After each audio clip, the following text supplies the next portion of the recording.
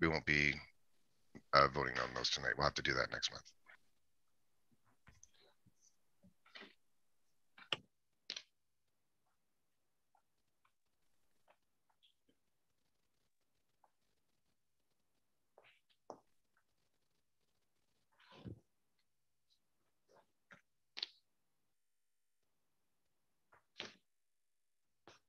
Okay, and Tanya, if you can just, I'm not monitoring the YouTube channel, so if you can just let me know when it seems to be on.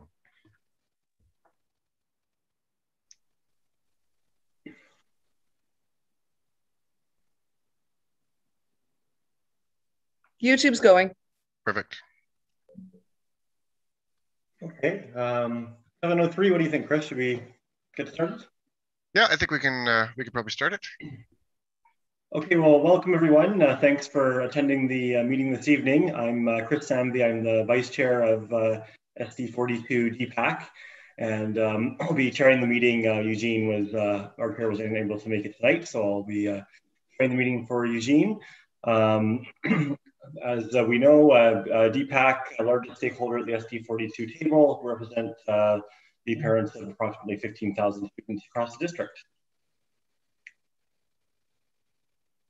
So I'll call the meeting to order and start by acknowledging that we're grateful that our work takes place on the traditional and unceded territories of the Katzie First Nation and Kwantlen First Nation, and also recognize our students and their families and our communities that are First Nations, Métis, or Inuit.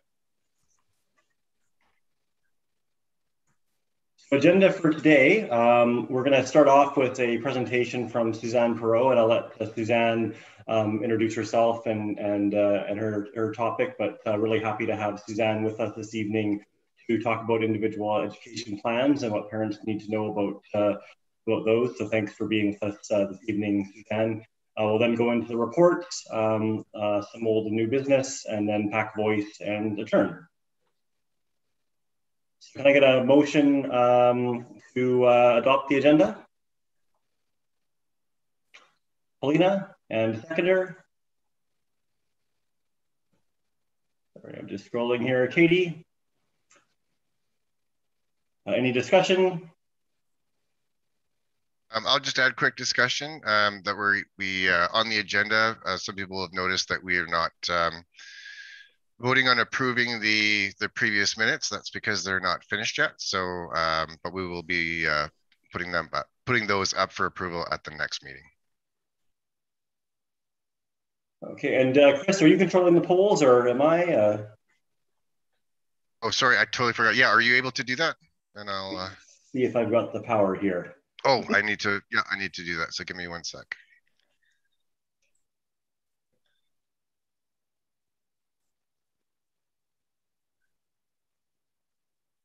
All right, now you do. All right. There we go.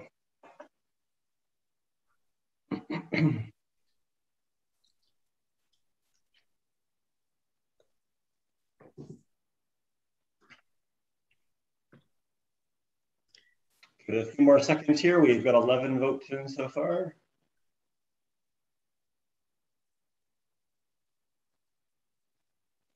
Okay. All right, agenda carries. Go.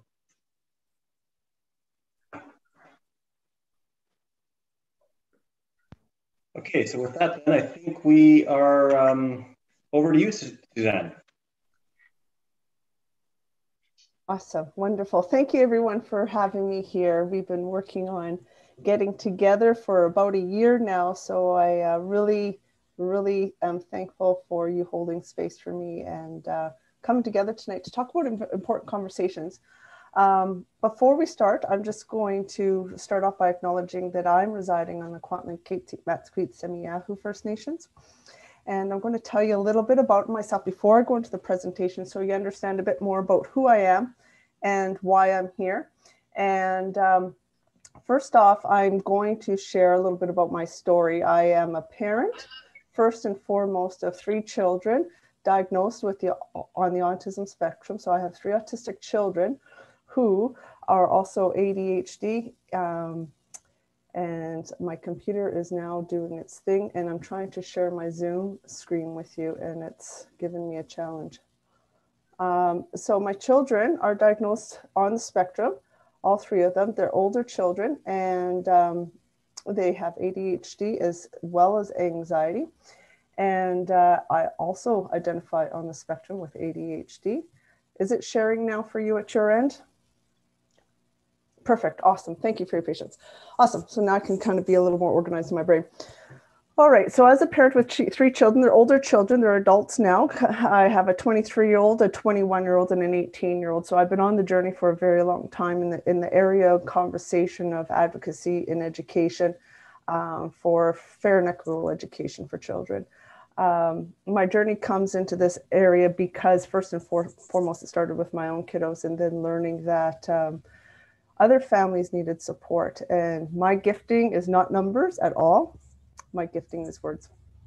Despite the fact as a child, I was really challenged by language. I stuttered. I really struggled with reading for many, many years, and didn't come into myself until mid-late teens on those conversations. And became quite passionate about language and trying to understand it, because as a child who grew up, I was youngest of 5. 2 were adopted out. I'm the first to graduate.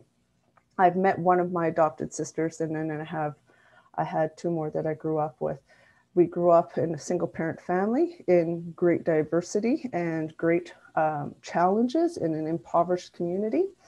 And so I got to see a lot, learn a lot, and experience a lot. And those conversations impact how I view the world, how I engage people, and how I engage conversation of supporting and advocacy.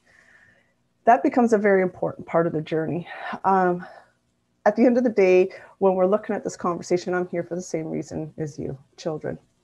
I come here because our children matter, because we want to make sure that they're getting the education. And for me, that education piece became a central part of my success. And I'm having lots of challenges here. I'm sorry. So education really was my success. And really it was educators. I need to be honest with you. I had educators tap me on the shoulder and just really breathe life into me, and build in that voice of confidence and that experience of what's called attachment. I didn't understand that then. I know it now. And that becomes a very important part of the journey for our kids, is creating that parent relationship with the school. And I'll be talking about that, as well as allowing children to have that experience if it so fits. So there's lots of different variables that take place. Today, what we're going to be doing is touching on what are IEPs and what is the language around it. Why is this my passion? Because I want to see children and families succeed. In terms of who I am in the global context of things, I go out to school districts and I work with districts, primarily educators, on the conversation of inclusion. I work with educators on this type of presentation, but one's geared more for them. And that's very much like my TED Talk presentation that I've done. I also do trauma-informed practices with educators, opening up those conversations and having conversations around ableism in schools. So I do that with our educators and with our parents in the background. I'm doing presentations like this to provide support. I'm also a counselor, and I work with women in the conversation of neurodiversities and supporting 16 plus on this conversation and the journey that we walk through. So there's a real wraparound that's happening there. And then in another realm, what I do is I'm a school trustee in a district here in the province. So everything that I'm doing is really focusing on that advocacy piece and the voice of education in children, and how do we do it better, and where are our growing edges, and how can we engage those conversations? And that's really what brought me here today. The reason why I share that with you is because I want you guys to understand that I'm not coming here with a voice that's simply regurgitating information. It's coming with lived experience, it's coming with a story, it's coming with a journey, and it's also coming with some technical experience as well. That becomes a very important part of what we do and why we do what we do. So where do we begin? So we need to ask ourselves that question all the time. It's always, where do we begin? We're beginning with the end in mind. And that's what I'm always working with parents. You're always beginning with the end in mind. And so when we're talking about what is an IEP, well, the IEP should be student-centered at all times. Your IEP focus, the goal, the purposes, it's student-centered. It's there to support the student. And that's what its purpose is. It's supporting the students to guide the implementation of the learning plan. Those two items are paralleling each other. So supporting the student and guiding the implementation of the learning plan. So imagine it's a set of railroad tracks being laid down so that the child can get on and get going with the educator in order to engage in that academic process at the school, along with the social emotional learning. It has a cycle to it, and we're going to talk about that. Discerning where to start is the really key point, and that's going to be starting off 9 times out of 10. Somebody's got a suspicion that, hey, you know, little Lee is struggling. And so it's often starting at that point. When we talk about advocacy, and you're going to hear that word frequently throughout the evening tonight, I want you to understand advocacy and activism are 2 very different things. And I've always ceded my voice in the conversation of advocacy, because advocacy is that collaborative approach. It's that approach of standing in and speaking on one's behalf versus pushing against. So what I'm working towards with you tonight is going, how do we stand and speak on behalf of our child in this process, in this journey? And it's going to be a long journey. Some of you are here and you'll have elementary children, some are middle school, some are high school. And if they're going off into university, it kind of continues, carries on. The other important piece about advocacy is it helps us stay away what's called learned helplessness. So learned helplessness is a very basic example would be an IEP being delivered to you without your input. And then you go, well, I didn't have a say, and you don't invite yourself to have that say. You just accept that process and go, well, I didn't get to have a say, and now there it is, and it's done. Learned helplessness is accepting that position and being under, right? You're not collaborative, you're kind of put under that situation. It creates challenges in our self-narrative and how we view ourselves in that conversation where our voice lies. And so what I'm going to be doing is calling you up to advocate, calling you up to use your voice, calling you up to question the process from a place of curiosity and wonder, so that we can challenge those processes, challenge the things that we don't understand, grow in that place of inquiry. And sometimes we're actually bringing information to the table, if not often, for the educators to create that IEP. So again, so where do we begin? We're beginning with the end in mind. And at the end of the day, the end in mind is graduation in this conversation. So if you don't have a pen and paper, I want to encourage you to get something that you can take notes, because there's going to be thoughts that are going to come up tonight that you're going to want to have notes on and keep. As I'm progressing through the presentation this evening, you may have questions that come up. Put them in the chat. There's I forgot the lady's name already, and everything's hidden from me.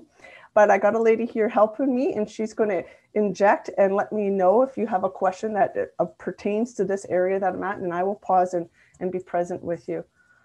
Also, what you're going to find is there's going to be some information coming through the end of the presentation that you're going to get handouts on, and I will be identifying at that point. And as we go through the presentation, again, I'm going to be taking you through some processes that are topical, and then we're going to go into the application of what we're doing on how to create a binder for you so that you have a tool to work with, and that's your academic year binder to walk away with, to keep your record and all your information you need to have so that you can be effective in your conversations.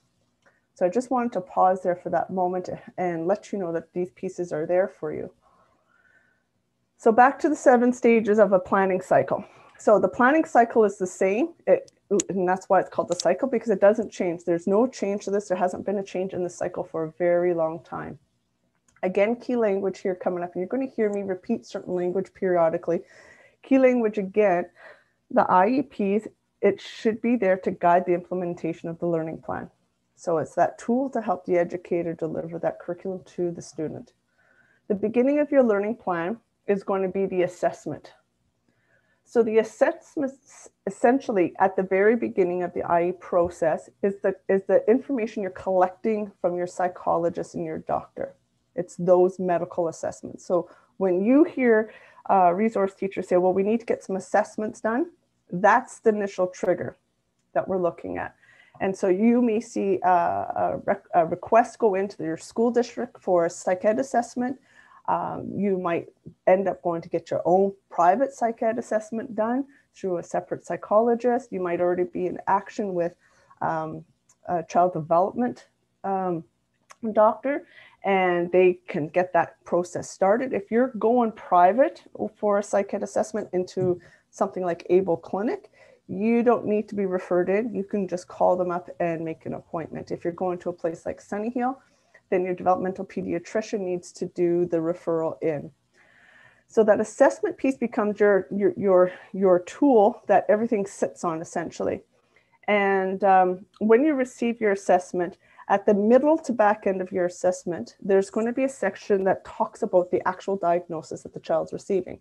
That diagnosis and the recommendations that follow that diagnosis is the information the school district and essentially the ministry is looking for. That's the information you're required to submit to your school so that they can discern what level category, 1, 2, or 3 your child fits into, for the type of funding they're going to receive, and therefore the type of supports they're allowed to allocate towards the child according to the funding in terms of educational assistant hours, etc.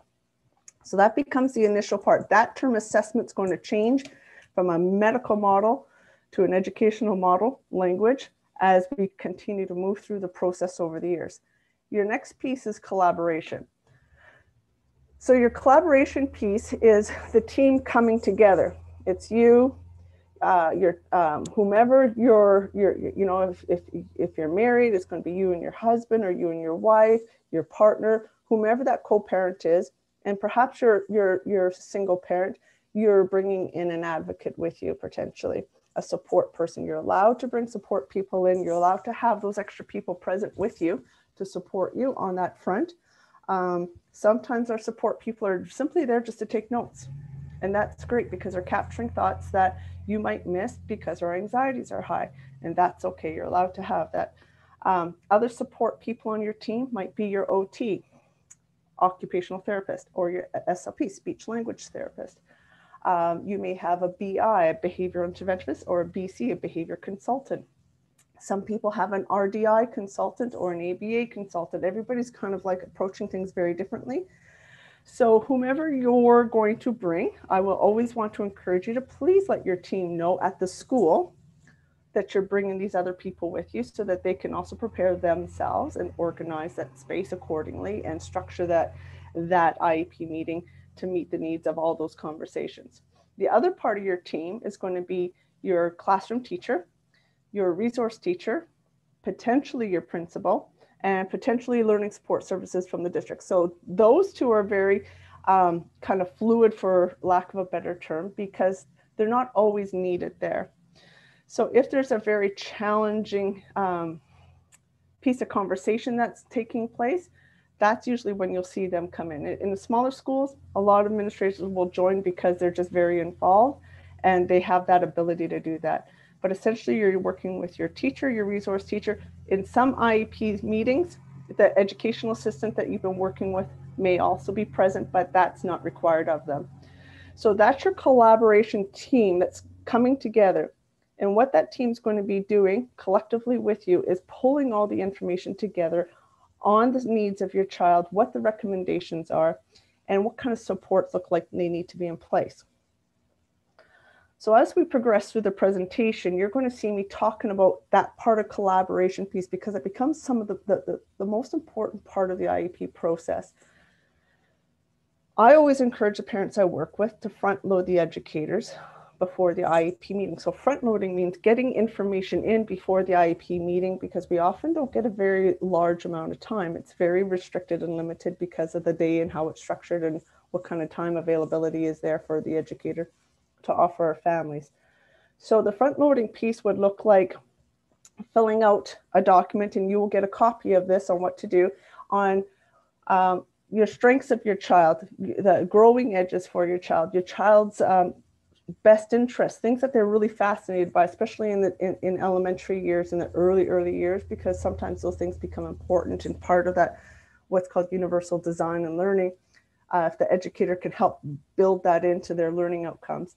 There may be sensory triggers. So some children are really sensitive to loud noises. There might be light sensitivities, touch sensitivities. My youngest child, for example, when he was small, we didn't have the language PDA, pathological demand avoidance, or pervasive demand avoidance, depends on the framework then. But right now, that's the kind of language we're starting to recognize right now in Canada, coming in from the UK. And that's that resistant, high resistant to transition, really struggling with transition. And that was a big piece for him. And so touch also became a sensitive piece for him as a result, because he couldn't discern if touch was threatening or not. If somebody bumped into him, he thought they were trying to hurt him. So he would go into fight flight very, very quickly. So those are some of those front loading pieces you want to be filling in on those sheets. The other pieces might be your child benefits from frequent breaks. A lot of our kiddos benefit from frequent breaks. So that might be something you put in there. So that front loading piece becomes a really important part of that collaboration process, and it actually expedites the conversations, because what you're doing is you're giving the educators insight to your child and into your mind and heart and where you think some of the conversation needs to go. You also, yep, go ahead, Paulina. It's Paulina. Yeah, it's we have a question saying, can anyone start this process? Teacher, parent, EA, speech language therapist, etc.? Only the parent can request it and the school can request it, but the support team outside on the parent side cannot put that formal request in. They can recommend it to the parent, then it's the parent's responsibility to advocate. So let's say I've never had an IEP implemented before, and I just got my diagnosis and I haven't communicated it to the school because I didn't know I was supposed to communicate it to school. That's often happens, and that was my situation, in fact. 18 years ago. And so what happens is you go to the school, you let them know, hey, this is what's going on and I need to meet. Some people don't even know what the language IEP is. They don't know it's an individual education plan. So the parent can ask and put that request in, and then that starts the process going. And sometimes the parent doesn't know that process needs to be had, and an educator will come and say, hey, we need to have a meeting. And sometimes our educators don't realize their parents don't know the language, and they'll be like, why am I meeting going on? Did something happen, right? So that language and that collaborative teamwork becomes really, really important in that communication process. So it's really between the family structure and the school, resource teacher, primary teacher, and or principal, depends. Usually it's between the resource teacher and the primary teacher, but in some cases a principal will parachute in. So again, that collaboration piece is important. That front loading is important. Any kind of additional supports like frequent breaks I was going to for the movement breaks. Sometimes setting up goals. I often work with parents on setting up a couple of primary goals so that, again, school knows what's on our mind as a family, on what we see as a challenge. Often it ends up bending towards the social emotional learning outcomes. So how to do that connection, how to connect with self. And all those pieces, when their documents sent in, then it becomes a great opportunity for the school to get ahead of the process, combined with any questions you may have. You may have 5 or 6 questions. You can send it ahead of time. And then they have that opportunity to get ready to answer those questions for you. And then things can start growing from there. That half-hour meeting suddenly becomes a highly productive meeting for you. So again, collaboration is really, really critical. From that writing process takes place. In your resource teacher and teacher taking copious amount of notes often, and that what they're doing is they're just pulling information in, what they're hearing, key language, and creating actually the concept, the framework for that IEP. And so they're going to start working on just scratch notes there, and then they're going to go away and they're going to take all the information and work towards merging it together. At that point, that writing then comes up with an IEP, which should be presented to you to have a review on and see if there's any adjustments that need to be made. This is not for major adjustments, because by this time we're looking at minor adjustments. And then we go to the introduction of that. That introduction now is how it's going into the classroom to implement that learning plan with the educator. The implementation often then comes alongside with the educational assistant who's floating around the classroom. And for some kids, they have more one-on-one, depends on the need. And that educational assistant and the educator communicating back and forth on where growing edges might occur, whatnot.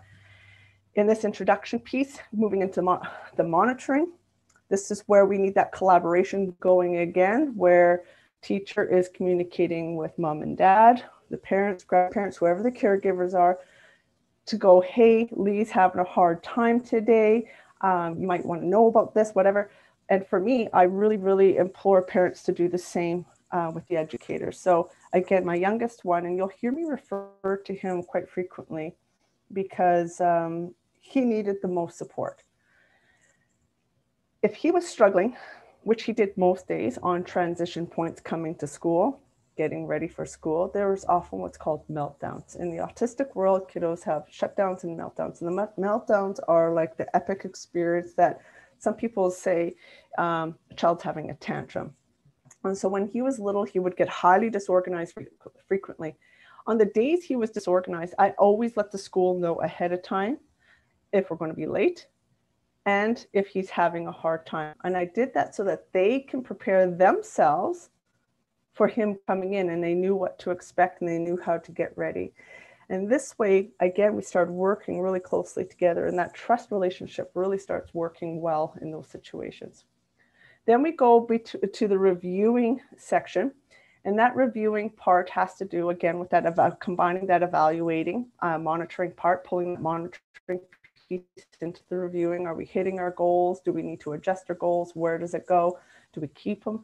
And then it moves into reporting. And that reporting is where the report cards are coming. And you're going to see now what we do. Unlike what we did before, we didn't get reports on the IEPs with report cards. Many districts now have an attachment to your report cards that let you know what's going on. So it's important to know what an IEP is not. An IEP is not a list of strategies. It's not, okay, it's made for your child.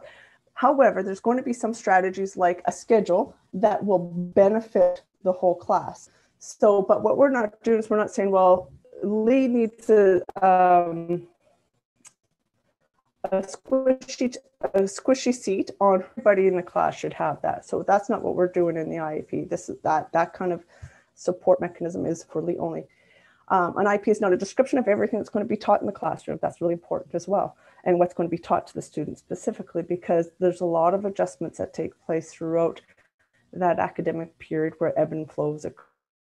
With developmental challenges, there's times where we're real-time shifting things.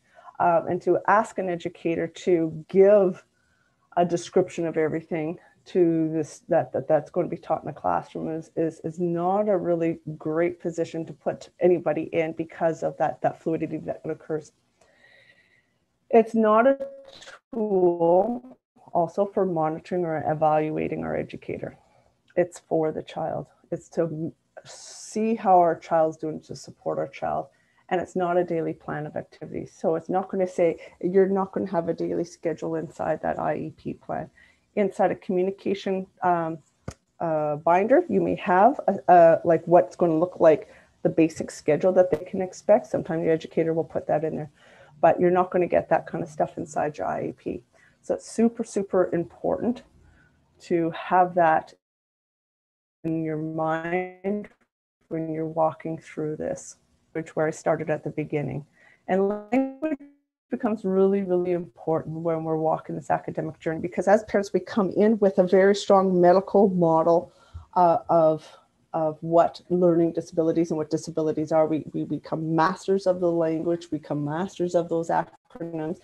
And suddenly there's a slight shift, and some of this stuff sounds the same in the educational system. And if we're not aware that the language actually shifted, we end up miscommunicating by accident. So understanding the language is super important and making sure that we're cognizant of that. So here we go. So an adaptation.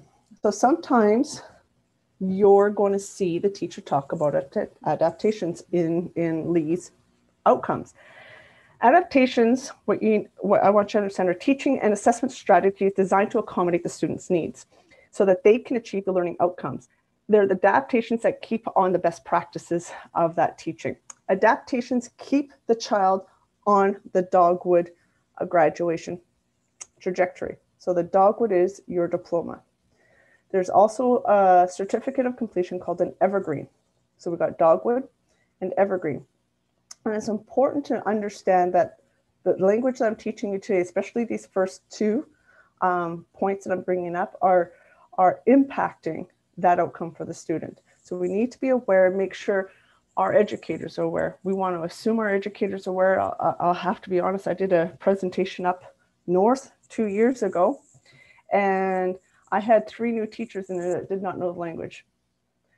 And those are forgivable moments when you can catch it. But if it affects a child when they're at that grade 10, 11, 12, and they're going towards what we're going to talk about next is the modification, and that's on the IEP by accident, because it's, you know, a word that feels like adaptation, but what happens is it's actually moving them off the curriculum guidelines themselves. So the modification is an instructional and assessment related decision made to accommodate a student's needs that consist of individual learning goals and outcomes that are different than those that are on the regular course subjects. So it's modifying for them to be able to accomplish what they need. So for example, my son, my youngest, when he was younger, he didn't start reading until midway grade 4 to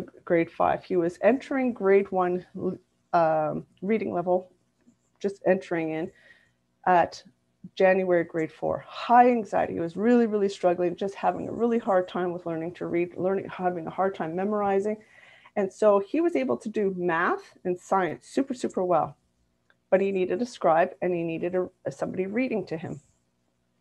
But he couldn't read books. He couldn't do those things. With his high anxiety and everything that was going on, his reading then and his writing was way behind. So he was not on the learning outcomes for that grade 4 level. He was at grade 1 level, but his math and science was over here. So there was this great disparity going on for him.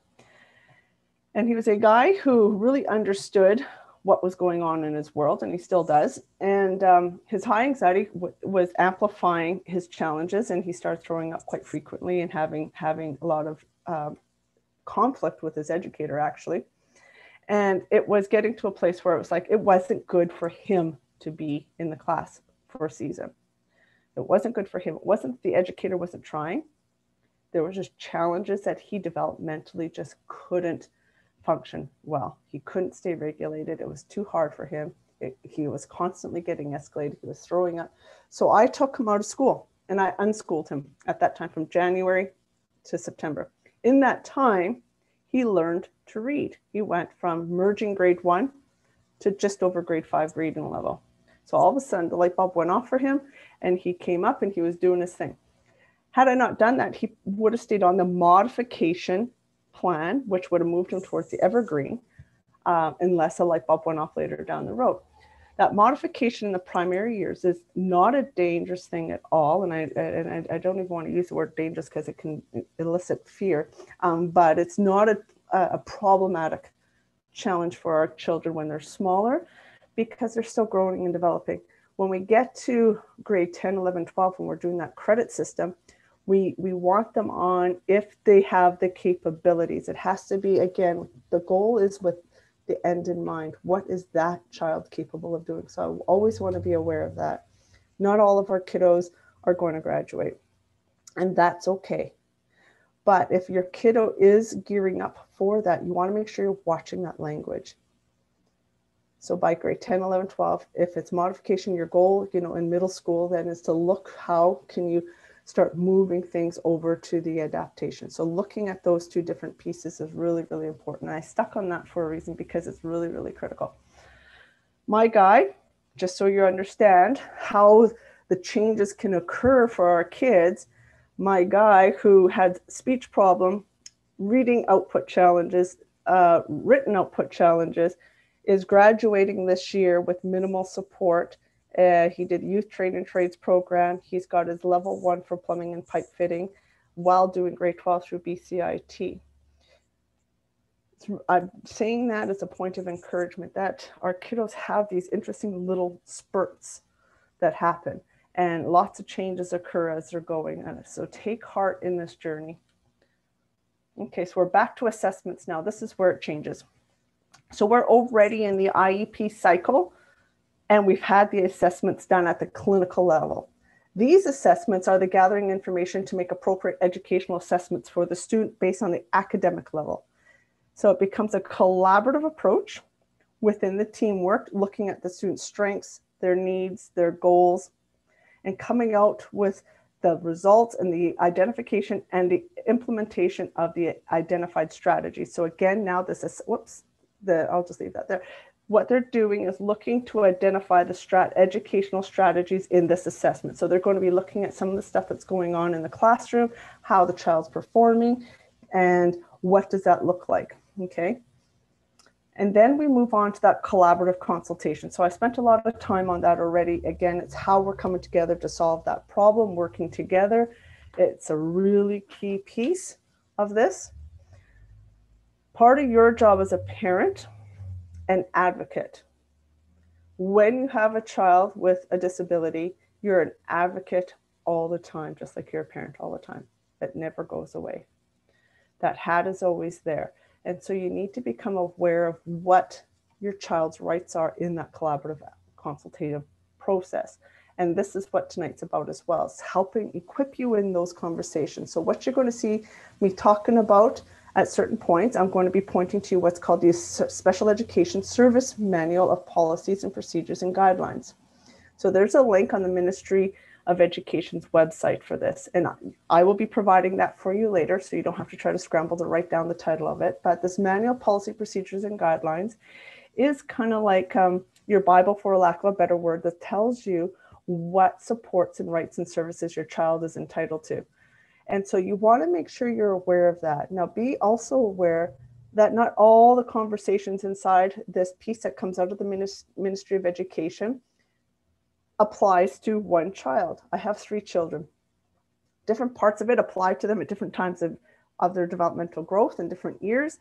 But what you want to do in 1 year, have that piece in there and highlight those sections that are important for your child so that you can bring that forward if you have to in those collaborative processes, so that you're demonstrating you have a good understanding. You always want to have a good understanding of what your rights are so that you're able to move in that collaborative process properly and come into that place of curiosity and questioning and wonder, with being able to also present information as well and say, well, this is what I understand about this.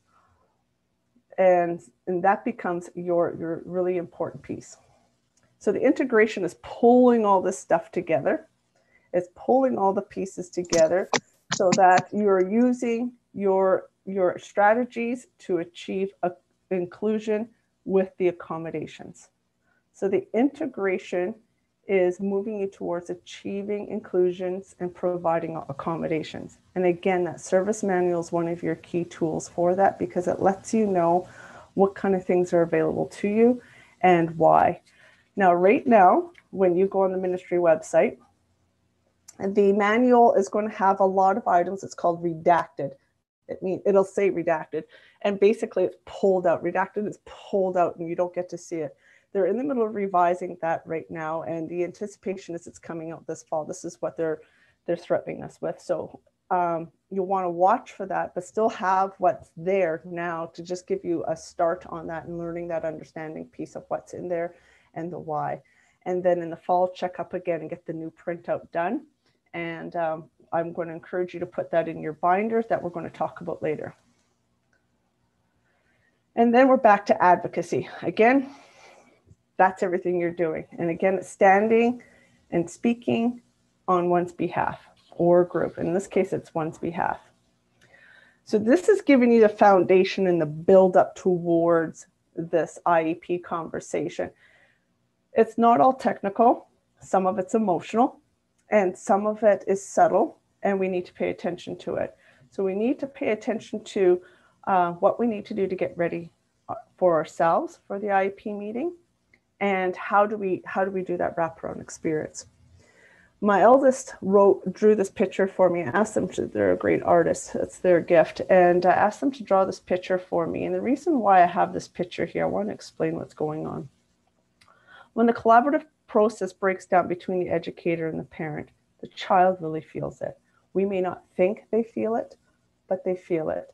And when our children feel the pressures of those adult relationships that are strained, they react according to that. They behave according to that. They move into maladaptive behaviors according to that.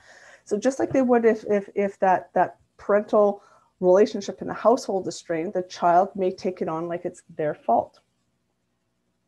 And so what we want to be aware of is how we're navigating through this conversation around the house and at the school front, so that the child is not picking up the subtleties of that. Because kids are really, especially with mom and dad, they're really in tune to our emotions and start adapting themselves according to that. And some children get highly dysregulated, but either way, they're internalizing it. So our goal is not to put that pressure down on them, because when we're doing that, we're not being child-centered. We're not setting them up for success. And our intentions may not be to do that. And we might be doing our best to keep it under wraps, for lack of a better term, but they're picking up on it. So what do we do to get ready? We got to take care of ourselves. That's essentially where I'm going with this. Taking care of ourselves becomes really important. For some parents, getting ready for the IEP process becomes a point of triggering emotions and therefore bringing up stuff. And so when we talk about triggers from a trauma-informed perspective, from a trauma-informed conversation, it means things are happening in our body, things are being revisited. So for some families, revisiting that initial diagnosis and learning about all this stuff and being overwhelmed by the information and not knowing what steps to put into place and getting that binder and going, here, everything you know is right here in the binder. And you're just like, oh my gosh, what does this mean? And I don't understand this. And it's just too much. And it's overwhelming. And then going, how do I take this now and move it towards supporting my child? So for some of us, those pieces can be triggering. For others, it might be a fractured relation that happened at a previous IEP meeting where it got escalated. And all of a sudden you're fearful because, oh, is this going to happen again? I'm scared, I'm nervous, I'm not going to be heard. How do I say this? How do I get ready? Those kind of things. So we want to make sure we're taking care of ourselves and recognizing where our triggers might occur. Part of taking care of ourselves is making sure we're sleeping well, the basics, eating well, and having lots of good fluids, okay? So that's those self-care pieces. Some other parts of self-care is going to be making sure we're preparing before the meeting, getting prepared before the meeting. So it's doing a lot of the stuff we've been talking about through that cycle process when I said front loading, and I'm going to be coming back to it again. That's going to be a big part of that self-care piece. Sometimes people get stuck in the thought that self-care means, going for walks and bubble baths and, playing music. And sometimes self-care is getting stuff done. And in this case, that's part of what it's going to be. It's about getting it done ahead of time so that you're not walking in and feeling vulnerable. The other part you need to do is start gathering your team if necessary. So do you need a speech language pathologist there? Do you need your OT there, your occupational therapist? Do you need your behavior consultant, also known as the BC?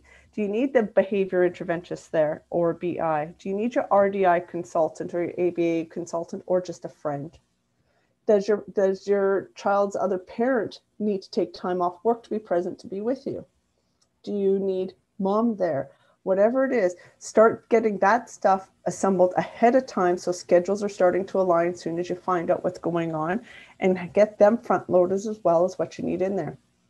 And then what I want you to be doing is creating notes. So your notes are going to be your questions that you want to ask, your observations that we talked about, and assembling the history and your identified goals for the child.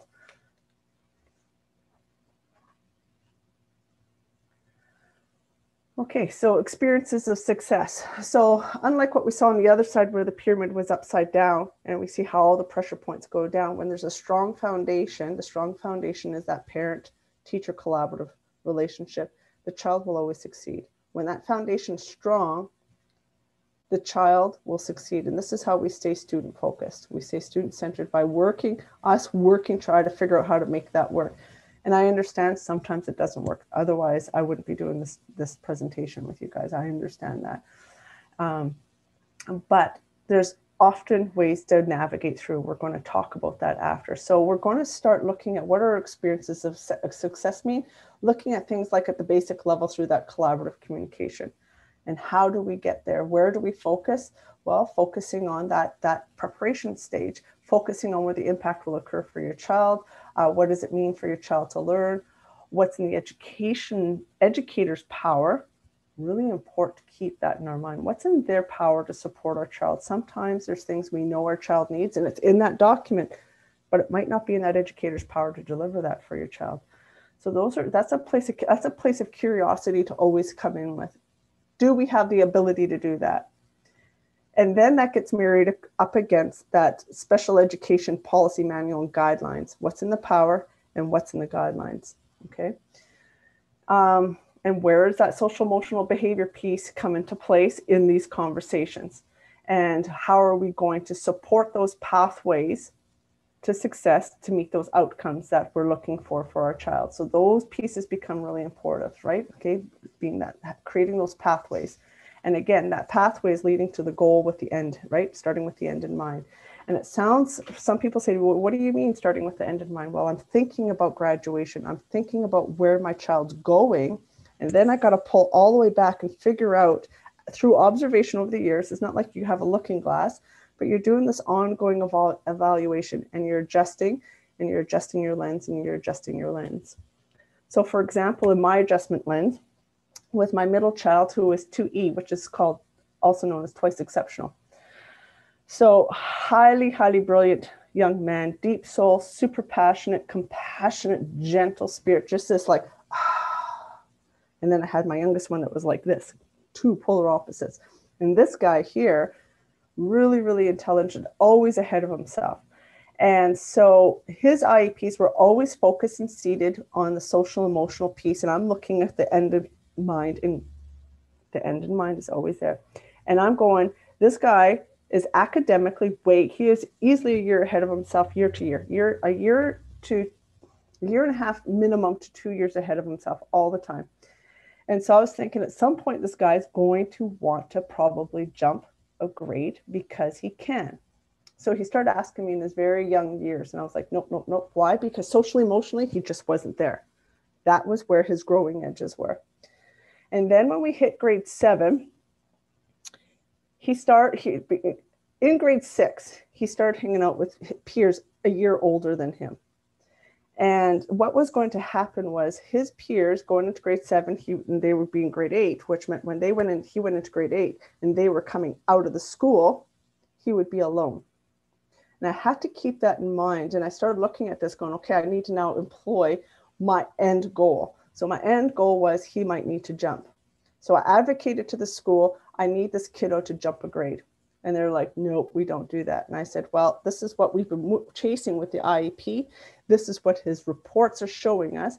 All the assessments are telling us he's beyond capable. You have even, in fact, and this is not an exaggeration, he was asked twice if he was plagiarizing. And I had to advocate on that because his writing was so robust. So I went, this is what we're looking at. So let's petition the district. I said, because this is what's going to happen. This guy's struggling because he's such a deep soul. If he loses his peers, socially, emotionally, I may lose him. I may create impacts on his mental health. We may create impacts on his mental health. If he leaves grade 7 and goes into 8 and then has no peers and nobody be around him. So we advocated to the district, and then what we did is I said, okay, here's my negotiation card. Well, let's put him in grade 8 with his peers, in grade 9 with his peers. Let's do this. And then what we can do is have him do the math component only, because the math component it's a building block. Let's have him do September to December on that. And if he's passing that while passing the other stuff, let's kick that out and keep him in that jumped grade. So they agreed, expressing there might be a consequence, meaning he might not be able to pull it off. And I wasn't too worried. He was up for the task, and the outcome would have been he would have to go back to his assigned grade. He did it, and he ended up graduating early without impacting his social emotional well-being. So again, you're starting with that end in mind, so important. So that's where I'm going with those pieces, give you an actual plan that went into place. So where do we go from here? So our personal supports, really important that the process starts with us. I want to encourage you to always be the driver of this. And that's where I go right back to the beginning on that learned helplessness piece. I want you to be the driver on this. So we're coming into September right away. Right now, some schools are redoing their IEPs or reviewing IEPs. Know that your school is only required to give you one IEP meeting a year. Majority of them will do two. And you may go, well, we always get two. That's just because your school's doing great work.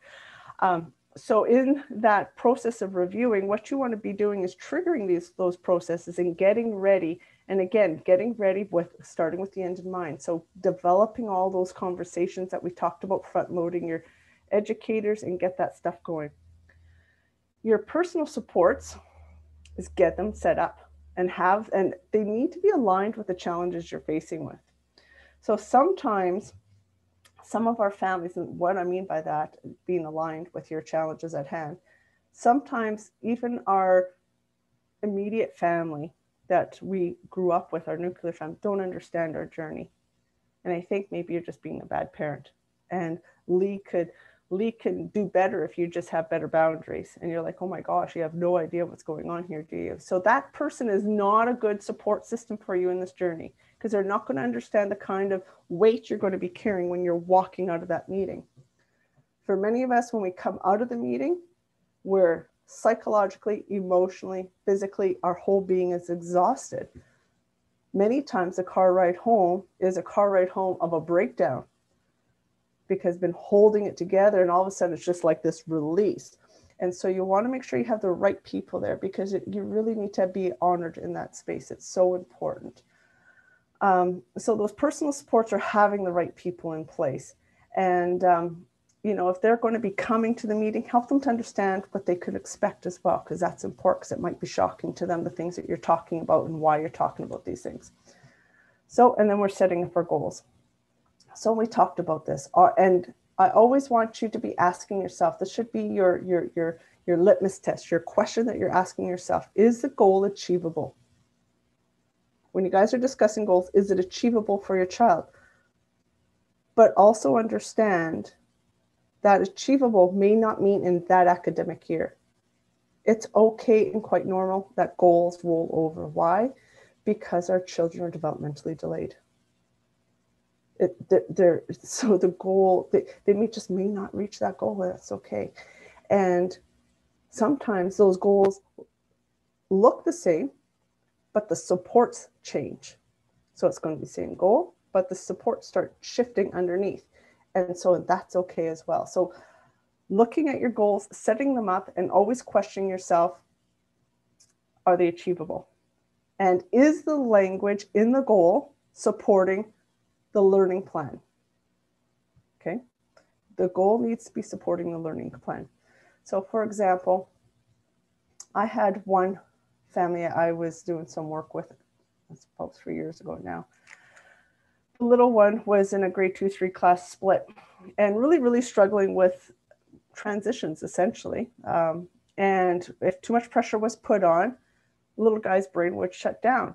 So when the teacher would ask him if he was doing his work and his work's getting done, the little guy would always tell him his work was done, he was doing it. But then the teacher found out it wasn't, and he wasn't working. So in his IEP, it was, I'm going to use my generic name, Lee. Lee is lying in class about working on assignments. Lee will learn not to lie. And I'm like, oh my gosh, number one, it doesn't have anything to do with supporting the learning plan. 2, we're going after character. And 3, we've missed the diagnosis. And we missed the challenges within that diagnosis. The challenges were delayed executive functioning, struggling with transition, anxiety hitting the roof, dopamine dump occurring. And because this child was a pleaser, now projecting information out just so they didn't get into more trouble while sinking inside. We've missed the whole picture. So we had to reframe and rework all of this and go and do some advocacy work. And this kid was an angel. He really was. Absolutely lovely, lovely child. Teacher didn't have that understanding, a healthy understanding on how to frame the language. So this is where I always go, language matters. If you see me in social media, you see me say language matters, empathy matters, because if our language is wrong, it impacts how we view that person. almost every time, whether we're small or big. If the language is wrong, if I said, Paulina, you know what? I don't know if you're going to like Cindy, you know, because Cindy, she speaks too fast and she's so abrasive. And I tell you all these things about Cindy, and you've never met Cindy. Suddenly you've got a purview of Cindy and how you're going to filter her through. I've impacted that. And when our language is wrong in our documentation, we start filtering that child through that lens. It's human nature. It's not because we're being malicious, it's human nature. It's what we do. Because we move into that place of judging, not and judgmental. So there's that process that starts initiating, even when we say, well, I don't want to be a judgmental person. Well, when we go through those lenses, that's what starts occurring. Every time we engage with somebody, we're always, even as you guys are listening to me, you guys are judging, you're evaluating.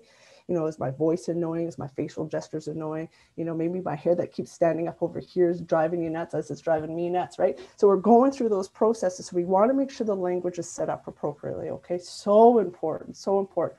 I work with psychologists on that, trying to work and hit that community and going, how we set up language, even in assessments, can be ableist, unintentionally ableist, because of how we're creating that language and delivery of the diagnosis. So we need to be careful when we're setting these goals up and making sure the language is correct. I'm passionate about this stuff. Planning and preparing. Okay, so this is where you're talking to the school, you're triggering that process, you're preparing them. Yeah, I need an IEP meeting. This is what I got on my mind. You're going to start submitting that information in, putting in writing, submitting the doctor's reports, if there's new reports, if there's any changes. Sometimes it's important to know if the kiddo's got allergies like that. It may seem benign to you, but for some of our kids, when allergy season kicks in, they become dysregulated because they're having stress responses in their body, and we don't catch that. And when their body's having stress responses, well, what happens? They're dysregulated. No different than us. When my allergies are high, I'm like, it makes me a little more fatigued. Sometimes I'm foggy brain. Sometimes my face hurts, right? And we get a little bit more short with our thought processes. So those little things become really quite important in that planning, preparing process. So when we're submitting that information to the school, let them know those things, because it helps, right? And send in a reminder also, because your educator's not going to memorize all of this stuff. It's impossible. They're going to have several kiddos in their class that have an IEP. And then they're going to have several kiddos who their eyes are on and their heart's on that don't have an IEP because the kiddo hasn't been caught, or maybe the family doesn't want them assessed, whatever the dynamics are going on. So always make sure that, you know, the subtle things are being communicated forward. And that's that collaboration process again, taking that stuff forward and helping them.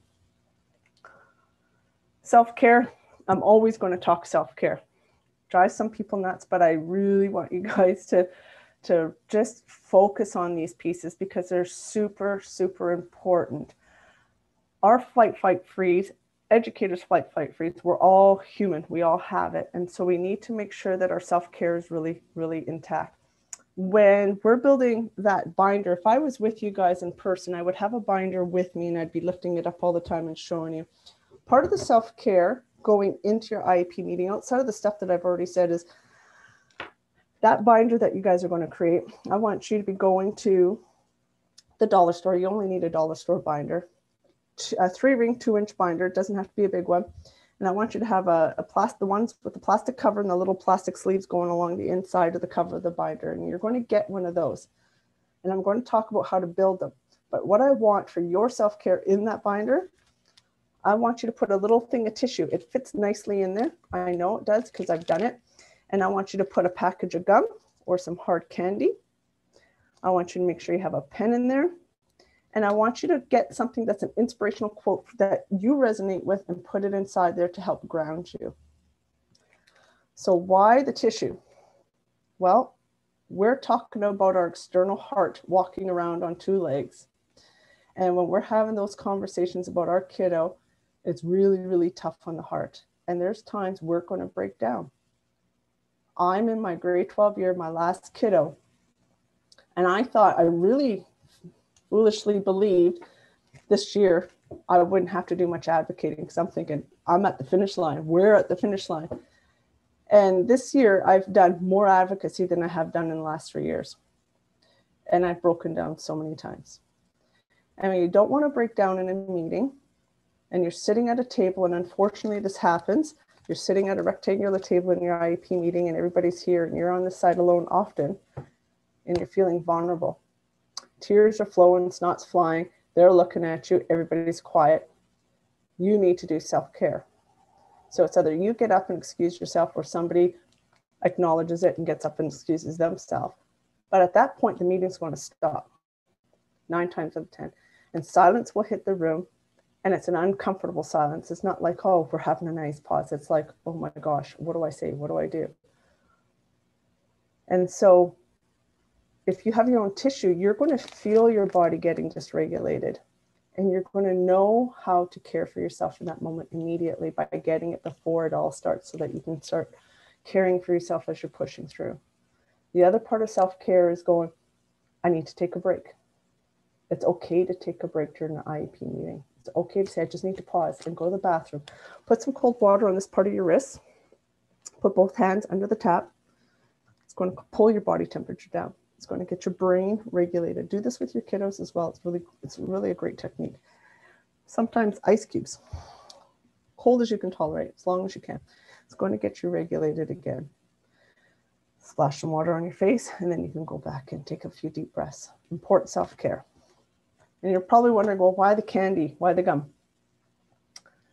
Some of you guys will have known this already, using gum for your kiddos in class or candy. I've been doing this since my kids were young, so you know they're all old and I'm older. The gum or the candy helps your brain regulate subconsciously. What's happening is, as you're getting elevated, you're moving into that fight, flight, freeze mode.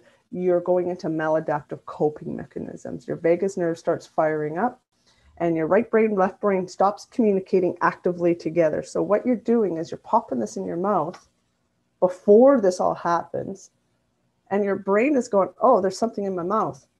I'm going to produce saliva. Oh, this tastes good. Oh, I can't choke on it. Oh, don't spit it out at them, right? Sometimes we've done, many of us have spit our gum out at somebody by accident, whatever. So we're subconsciously doing all those things. And what it's doing, it's forcing your right brain and left brain to communicate. And it helps regulate you, but doesn't keep you regulated. It just helps that regulation process. So it becomes a really, really great tool.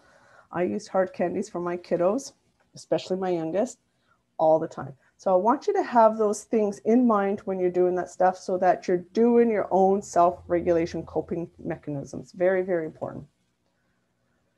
All right, your lines of communication. Some of you might be asking, well, who do I communicate to when I have a challenge? What are my lines of communication? Where do I go, and how does this work?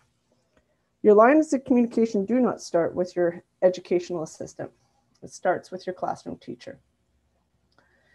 With your classroom teacher, that's who you're going to express your questions or your concerns to. When you have a meeting, after every IEP meeting, we don't do hallway meetings anymore because of COVID, but we'll get back there. Zoom meetings, phone calls. When those things are occurring, you're going to send up a follow-up email saying, hi, thank you for this meeting. Really appreciated your input, blah, blah, blah. This is what I took away. Is there anything I'm missing? Feel free to reach me. Simply like that. I want to really encourage you not to load your emails with your emotions, because it makes it hard for the educator to suss through all of that to get to what the heart of your information is. Secondly, it's not really fair to the educator to receive all that, to be honest with you. They got, anywhere from 24 to 28 kiddos in their classroom. And if all of us sent in these emails expressing our emotions, that's a pretty heavy emotional load on them. That's not a fair projection on our part. So you're summarizing, saying, thank you very much. It's documented. You're going to print that up, put it in your binder that I'm going to talk to you about. So your line of communication starts with your educator. Then it goes to your resource teacher. If you got a question directly for your resource teacher, then you go directly to the resource teacher. But in terms of, moving up the chain of communication, this is where we're going to go. So it starts with your educator, your resource teacher, your principal. If you're in a high school, you will have assigned a vice principal. So then it would be your educator, resource teacher, vice principal, principal. From there, it's going to go into your district for learning support services. And often any kind of challenges typically will be resolved there, 9 times out of 10. It's a rare occasion it has to go up to the assistant superintendent, which is overlooking your school. Most districts will have a superintendent assigned to a certain number of schools in your district. So you're going to have your teacher, resource teacher, administrator, learning support service director, assistant superintendent, then your superintendent. That superintendent is always going to be pulling this information back down to the learning support services director, who's going to be pulling it into the school and trying to get that collaboration process going again. That's always the goal, to get that communication process going so that we stay student-centered. If for whatever reason there's like a human rights issue that the child is being abused. So for today, for example, there is a rally for international, a rally for seclusion and restraint that took place. Those are rights against the child that are being violated. So if there's something really significant that can't be resolved, then you can go towards your board called Section 11. That would go into your secretary treasurer, who would then bring the information towards the board so that that petition can come forward. From there, you have a couple of options. You got a Human Rights Tribunal, HRT. You can advocate to the ministry directly. And there's also media. I'm going to throw in heavy words of caution here. When we're doing this journey, and I've been doing it for a very long time, we need to be really, really aware of who we are, who our family is, what kind of pressures they can bear. Because when we start pushing up at that higher level, the pressure also becomes really, really hard on the family structure. Psychologically, emotionally, relationally, and financially. So you need to be really aware what you can take on and what is the fight. Is the fight to be right? Is the fight to be heard? Or is the fight to have that child supported? And we need to always be sussing through that information. So for example, I had in one presentation, I had a parent say to me, well, I think this is what's going on. And I think they're not giving me these supports because of this. And I said, okay. I said, I want to pause you. I said, you said you think this is what's happening. She says, yes. I said, so does that mean you're not sure? And she said, yes. I said, okay, so what you're doing is you're projecting out a definitive with your emotions and your body's owning, and it's calling you into action. It's calling her into fight is what it's doing. And she didn't know for sure. So I said, before you go into any fight, open up the dialogue, please. Get that conversation moving, because you might be able to resolve it actually if you ask that question. Because somewhere in that line of communication, that question didn't come out clearly and therefore not answered. And there's lots of assumptions that were going on. And she went, wow, and she broke down. All right. So I want you to be aware of those things. But as you're going through your year, all your communication should be printed out and put into your binder so you have it. Sometimes you have a discussion and you're going to make a change somewhere along the way. And the educator legitimately forgot because they're human. And they're like, I don't remember having that conversation. And you go, oh yeah, well here on the email dated September 14th, we talked about it and I verified it. Here it is. And they're like, oh, okay, sorry, my apologies, right? And then you get moving again. And so that lines of communication really become an important tool in how we activate it and maintaining those records of communication as well. And that's where we start talking about this binder. So I had sent in to your DPAC a number of documents on what you're going to be using for the binder. And here we go. So one of the documents is going to be this table of contents. So your table of contents is going to have your communication. It's going to have evaluation. It's going to have IEPs. It's going to have report cards, progress notes, and behavior.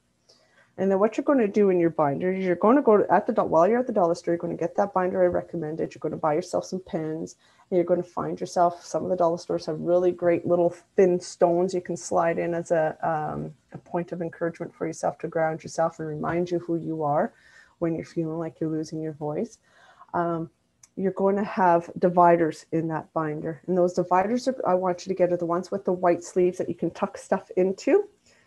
And the reason why I want you to do that, because when you get your printouts, your stuff, you're going to print this stuff out. So you're going to have your table of contents. And then, so your table of contents, and you're going to flip your page, and then you're going to have a school contact list. Your school contact list will be your educator, your resource teacher, your principal, learning support services, whomever it is that you're doing your chronic work with, your ongoing conversations that are moving, you're going to have that in there so it's readily available to you. And then what you're going to do is you're going to have a communication. Sorry, this is Chris here. If I just jump in and do a quick time check. We're at about 8:15. Is this the last slide or? This is basically, yes, it is the last slide. Okay, perfect. All right, I'll let you finish up then. Thank you. Well done. And so what you're going to have next is your communication log, and you're going to have a printout of that as well. So a little item that's going to help you identify who you spoke to on that day, who was initiated by, what the date is, and the reason. So you're going to get a printout of that as well in your email. And then you're going to have letters of emails going back and forth. I want you to print out, put in that section. You're also going to receive a sample advocacy letter for emails. So what the sample advocacy letter, and I need to be really clear on this, is you're going to see it's a very full-bodied email, this one. That's for a really large advocacy work. There's lots of language in there to support you, to help you understand the kind of language that's really pulled out of that policy manual. And then on the sidebar here, what you got is you got the framework of what the email should look like. So you're going to get a copy of this. So it says, thank them for the work, the why of the letter, the challenges faced, the impacts of challenges, the goals, and some collaborative resources. This is the format you follow and keep it succinct. When you start hitting the challenges faced and the impacts, I want you to start moving, if you can, into bullet point. Okay, so remember, this large body one is for when there's really difficult advocacy going on. This one here is telling you what's going on in there, but it's also reminding you how the basic email should go. Again, keeping the email simple helps the educator understand where your heart's intention is going, what the needs are very quickly. It helps you to look at it quickly and seeing if you're following up properly on those items. It just keeps everything clear and tight, okay? And then what you're going to have in your binder for your printouts, you're going to have, so the section requests for evaluations. If there's request forms that you have to sign, you can get copies, great. If not, like, you don't always get those things. And the consent to evaluate, where you're signing off on stuff. The reason why I'm saying that is because when my youngest went in for a psych ed assessment through our district, I had my copy, but they lost theirs. And then when we found it after a couple months, it was filed someplace in accounting. It was bizarre in the office. And so having those copies really become important. Then when we found it, it was found that it wasn't even sent in, the request didn't even get in. So it was just this thing that was like, because I kept a record, we were able to trail back really well. Your section on IEPs, I want you to keep your last copy of the year before in there if you've had previous IEPs. So you keep your last copy so you can carry over, because of why? Some of those goals flow over. Some of the language needs to flow over. Sometimes you need to go back to them and re-implement them. There's different things that have to happen. Then you're going to print off your policy manuals, the guidelines, procedure. The one I keep talking about, that's going to be your link there. Also, what you're going to get in your email is a sheet that says parent input. And basically, it's the outline of everything I've been talking about. It's going to talk about, give you the ability to write out your child's strengths, your child's challenges, the top 3 wishes for your child, top 3 concerns, and any additional comments. You also get a couple of handouts that, if your children are younger, on helping getting them and their voice involved. So between probably K to 6, these 2 documents will work for you, and pulling out their voice and getting them involved in that process for you. So you're going to have those documents with you once it's all said and done to start populating your binder and giving you that framework to go with. Your binder is good for 1 year. Just keep it for a year, then file it and hold it for a year. Don't hold all 12 binders and store them and think Lee's going to want the binders. Lee's not going to want the binders. Some of our kids actually get hurt by what they see in the IEPs, to be honest with you, because the discussions are very sensitive, and sometimes we don't catch the language and realize, oh my gosh, that was kind of damaging. So we don't want our kids to see it. Don't leave your binders laying around. That's private information. Keep it for 1 year only. and then get rid of it afterwards, shred it. Please make sure in your binder, when you have the diagnostic assessment in there, take a black Sharpie, scratch out your child's name, the pen, all those things that are really, really important, because if you accidentally misplace that binder, you've given away a lot of personal information in that content. So I want you to scratch that stuff out so it's not available. You know who this person is. And this is going to be a copy. It's not going to be the original document. So you scratch that stuff out and make sure it's all redacted for you, right? So all that being said, where I move to all the time is this thought process. And this is kind of like my drum that I beat, that inclusion is not a program. It's a mindset, a social integration, how we treat others. It's how we come together and how we use language and empathy to matter. And that brings us to the end of the presentation. What you have here is a point of contact for me. I've done, again, a TEDx talk that's on YouTube. You can reach me through my email. My Facebook business page is literally this, Suzanne Perrault, counselor and inclusive ed consultant presenter. It's all of that. It's not just Suzanne Perrault. Suzanne Perrault to me, chances are I'm not going to accept you as a friend, but you're welcome to go on my counseling page. And so tonight you're going to have some of you may not want to ask questions because you don't feel comfortable, and that's okay. Please feel free to reach out in the background. I'll be happy to navigate those questions through Messenger or however that works for you. And so Chris, I'm back to you. Great, thank you, Suzanne. And thanks so much for the presentation. I mean, there was, I think for me anyway, so many points throughout the dialogue there where your experience and your insights really came through, and a lot of valuable information and perspectives in there, I'm sure, for everyone. So thank you so much for sharing that with us. I know we're running a bit behind time, but I do want to give people a chance if they did have any questions top of mind to ask them. So if anyone has a question at this stage, please feel free to jump in.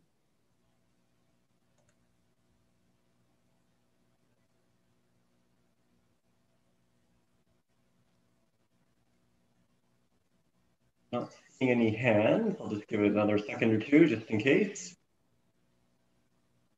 Okay, great. Well, again, thank you so much, Suzanne, for taking the time and sharing your presentation with us. And I certainly would encourage anyone that has questions, as Suzanne said, to follow up. And it looks like there's been some links that have been shared in the chat as well, and that those will get posted also. So thank you, Suzanne. Perfect, wonderful. And again, feel free to reach out to me through social media, and I'll be happy to connect with you if you need. And thank you, everyone, for inviting me into your space and helping me to feel welcome and be present here with you. Thank you so much. It was an amazing presentation. Thank you. Take care. Thank you. Bye. Okay, so we'll now move on to the report part of the agenda. And first on the agenda, we've got a report this evening from Superintendent's report, but being here on Harry's behalf tonight, I think we have Yovo, the Assistant Superintendent. So Yovo, over to you. Thanks, Chris. Thank you. It's nice to see everyone. I also want to echo the comments on Suzanne's presentation. I think she did a wonderful job of kind of talking about the complexity of being involved in an IEP process, and but also how to be a key partner in it, because parents know their kids best. So I loved her image too of experiencing that success and what her child wrote and drew there. So most of my updates, and I do send regrets on behalf of Harry Dillon. He needed to tend to a parent or a family matter himself. So he gave me some updates to share with you, and mine are pretty much all COVID related. So kind of the theme of our times right now. I know that we have many other things that are happening and positive things happening in our school district, but I know that that's top of mind for many people right now, and wanted to make sure that we gave you those updates. So currently, as many of you already have, your children have been wearing masks in schools as a result of the updated mask guidelines. And overall, that's gone well and it's been successful. And kids are from grade 4 to 7 and from grade 8 to 12 are wearing masks. And in situations where kids are unable to, for different reasons, they're still being included and being part of the school community, as is also set out in the guidelines by the ministry and in what is good inclusive practices. And much of what Suzanne spoke about is, near and dear to what we are as a district. And I think that needs to be something that's done now as much as ever. It's interesting how, now we're being inclusive of those that are not wearing masks, is similar to when those that were wearing masks at a time when they weren't mandated. And so, but by far the majority of staff are wearing them as required. And then even in K-3, many kids are wearing those masks. In terms of the notifications, I'm sure some of you have experienced yourselves as parents and as family members. I know I have. I have 2 kids in school here, one in grade 8 and one in grade 11. And they've received notifications here in Maple Ridge. And we've seen an increase of those as a result of the increase in transmission in the community right now. And they've actually changed some of the processes a little bit too. We're seeing more self-monitors and self-isolations. And one of the, besides the fact that we are seeing an increase in as Fraser Health is reporting in transmission in the community, they've lowered the threshold too for self-isolation and for self-monitoring. So because of the variants, Fraser Health has actually increased the number of times that they're asking people to self-isolate to really decrease the opportunity for the virus to transmit. And so they're also working more closely in terms of sharing information and then us sharing information back about the level of interaction that's happening in our schools between students, so that we're sharing that information as part of their contact tracing process. And so we're seeing some cases that classes are being asked to self-isolate, especially in our primary grades, because of the level of interaction that happens there with little ones. I also just received an update on some of the transmission and rates and some of the research that they're doing through the Fraser Health region and the Vancouver Health region.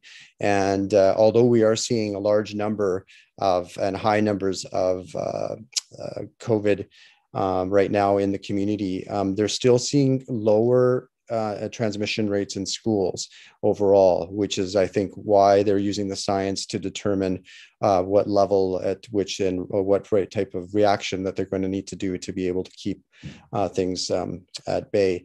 So they are being very diligent about the process of notifying and asking people to isolate. Yet the transmission rates they're saying they're reporting to us are lower in schools and much higher in the community. So we're doing everything we can to make sure that all of those health and safety guidelines are being followed. We've asked principals to continue to review those, to update those, review them with their staffs. And as you know, it's stressful for teachers as well, and they're being quite diligent about it, but also trying to make sure it's very inclusive. In terms of the way that they were getting the notifications, they're batching them now. So what that means is that they issue them at 10 o'clock and at 3 o'clock each day. And so at 10 o'clock, we will receive notifications, and at 3 o'clock, and then that's when we begin the actual notification process and distribute those as needed through the principal, and working with the principal on making sure that it's distributed to people that need to get it. And so that's why you're probably seeing that when notifications come out, there's a certain pattern to when they do come out. And that's through the weekends as well. So every day at 10 and 3, we're monitoring our emails and checking those. And, I'm on call during the weekends as well, and I'm assisting with those, as well as the others of us in the district office, to make sure that that's timely and that we get the information out as effectively as possible to our families and for our students. One of the other updates, we are working through and getting guidance around graduation ceremonies. I know that grads are a big piece of the celebration that happens for our grade 12s, and those are in process. We have to make sure we're following the gathering orders. I don't have a lot of detail to share on that front, just to know that it is in process and there are plans being established, so that there is some form of celebration for those grade 12s, but also following the fact that we can't be gathering in large groups. So there's some virtual and some other types of ideas that are being explored, that will hopefully honor the work that these kids have done and be a celebration with families. Grade 7, similarly, we're providing and creating guidelines as we speak. We had a meeting with elementary principals today, myself actually, and we led discussion on the grade 7 ceremonies, recognizing that grade 7 ceremonies are not a graduation, that, we want to keep that to be a recognition, but it's not that level of celebration and not that level of expectation that we should be putting on families and kids and, having them grow up too fast. So we want there to be some level of recognition, but also work within the COVID protocols that we have to follow. My son just finished grade 7 last year, and, his opportunities were impacted, but at the same time, we found a way to, as a family, to identify that and do that uniquely for him as well. In terms of secondary planning, we do have planning underway. We are waiting for some more guidance again from the ministry to say what we need to do in terms of cohorts. What we are planning at this point is that all schools will be semestered next year, not quarter system, unless we are asked to shift to a quarter system if things change for us. I mean, I'm being hopeful. I think all of us are being hopeful that things will return to as normal as possible for September as the vaccine rolls out. But at the same time, we're being asked to ensure that we're being able to be prepared in case things do change.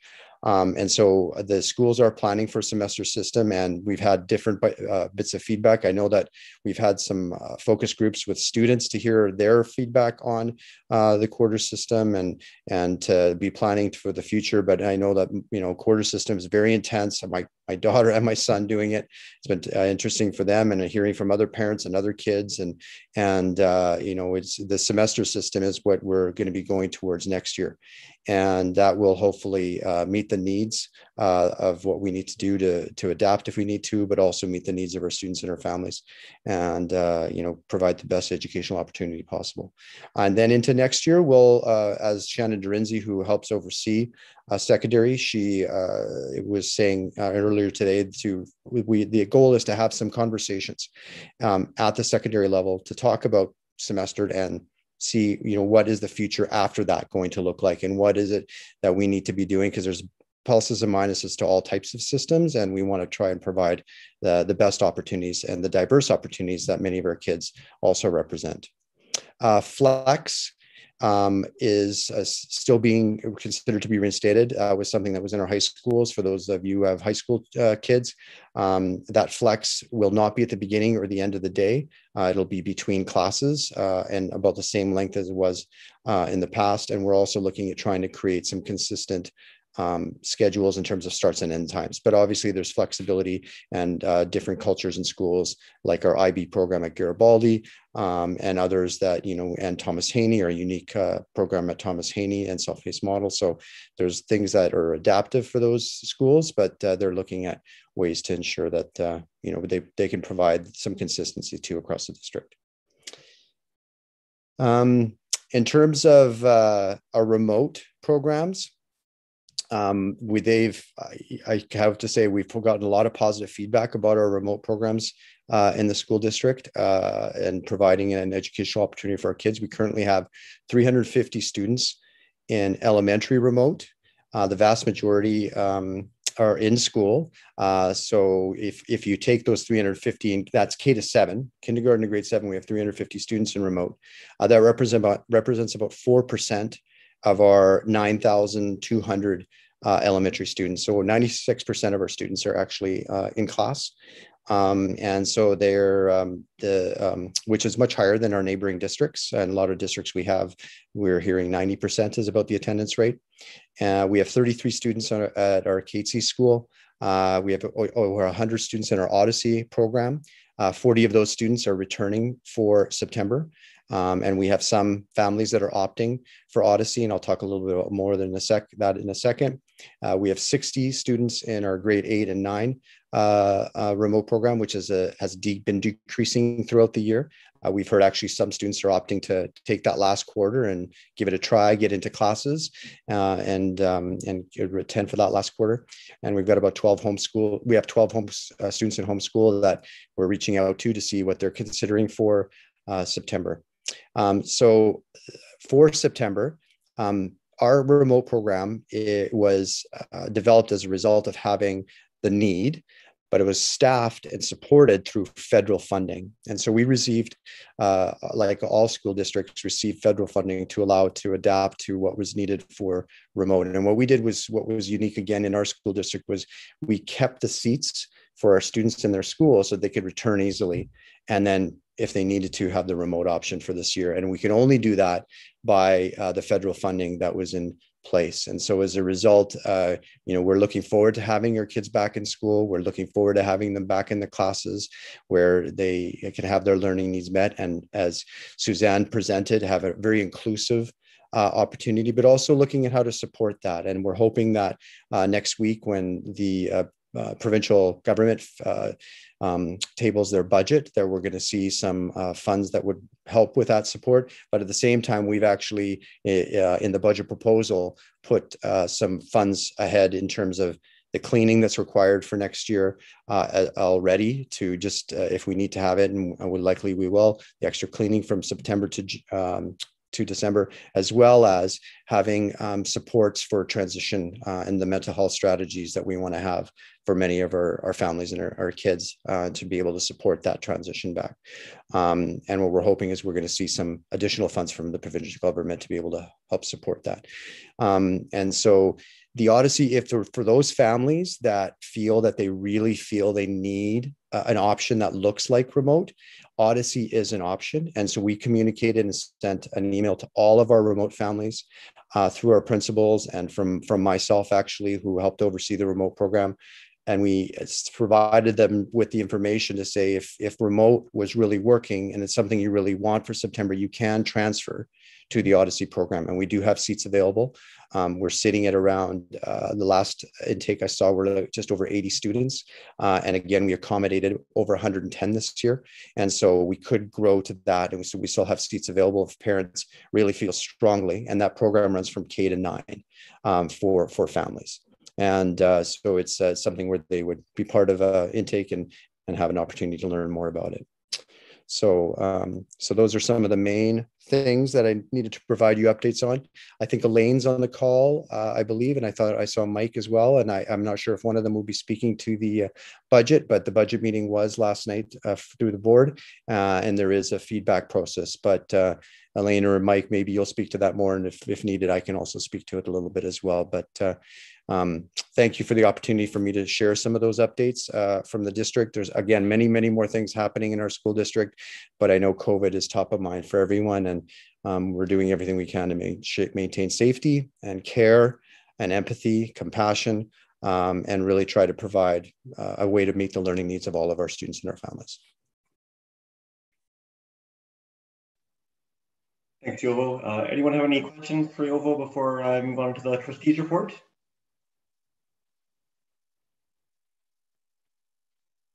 Okay, and I know I saw Trustee Murray and Trustee Yamamoto. There may be others as well. I'm not sure who is designated to speak on behalf of the trustees tonight, but whoever it is, over to you. Is that you, Elaine? Yeah. Yes, I'm on board this evening. Trustee Murray was actually just before this chairing another provincial meeting of our at our annual general meeting of trustees and the candidates running for directors of BCSTA. I gotta change my view because a very large picture of my face just came up, and that was not appealing to me. Thanks, everyone. I know we're running a little bit late. Yovo touched on a few things on the budget, but it is budget time for us. At our public meeting last night, we received the draft of the 21-22 budget. It's 93 pages or so. But it is a good read. It was created with input from our partners at QP and MRTA, our Principal Vice Principals Association, and your DPAC, and our students representatives. It's available on our website, and it's right in the header. There's a link and you will find the full document, but what's really great is there's also a YouTube of our Secretary Treasurer going over the highlights of the budget, and where she talks about the budget background, the funding that we are expecting, our costs, and our 4-year budget projections. She also covers the changes that are being proposed for next year. So I know everyone's busy, parents, you know, you can just, hey, no Netflix tonight, folks. We're going to watch our Secretary Treasurer present our budget, you know. The website also gives you opportunities as parents to complete a survey on the highlights or what you feel is important in the budget. I have been flipping back and forth to the website tonight from the meeting, and actually the numbers have been going up. The last I saw, I just updated my notes to 131 responses. So that is great that people are looking at it and contributing, because we will read all of your comments. There's a new ideas button on the website as well. So if you don't want to go through the full survey, you can just pop in your thoughts directly, which is great. Those are all collated, and we are taken into consideration, and we as trustees read them all as well before we go to approve the final budget. Every year is a bit of a challenge. This year is no different. We've taken some income revenue hits in a net loss in funding, some drop in our international education program, obviously, the income that brings in, and our public facilities rentals incomes are down as well. I think right across the district, all the departments were asked to see where they could create a little bit of savings, including we trustees have, you know, there's 31,000 in professional development opportunities that we haven't been able to fully take advantage of with the, or they've become free for us on the online process. So, you know, that's just right across the board, though. I know everyone is looking to where they can prioritize their spending.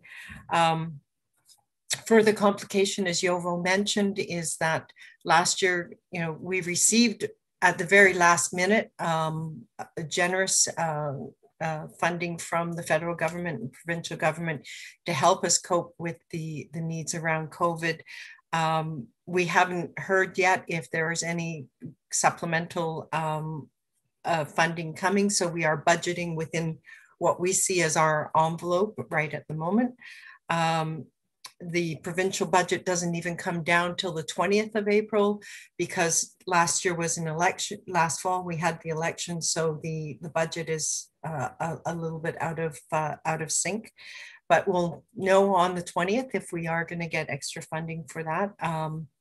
But out of prudence, our finance department budgets toward basically the worst case scenario. What they are not giving up on is, as Yovo mentioned, what we need to do to ensure that our schools are safe in this COVID era for everyone.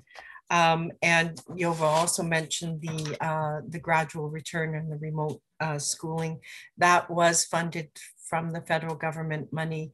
It's because we were able to hold seats in the classroom that was still a teacher that took part of a teacher, and we duplicated by creating a remote team for the children that whose circumstances were not didn't make it possible for them to return right away.